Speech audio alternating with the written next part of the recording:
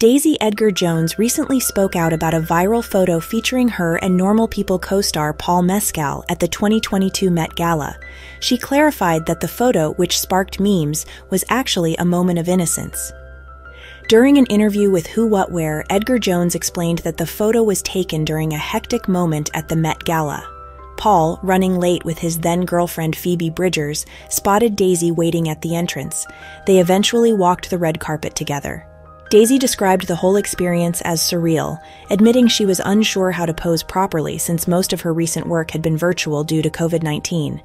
Reflecting on the photo, Daisy jokingly lamented her awkward posing, particularly her attempt at a serious leg cross. Despite the humorous reaction online, she emphasized that her friendship with Paul is genuine and grounded, describing him as one of her closest friends. Their bond, formed during their work on Normal People, has remained strong, allowing them to share moments of levity amidst the chaos of events like the Met Gala. Thanks for watching.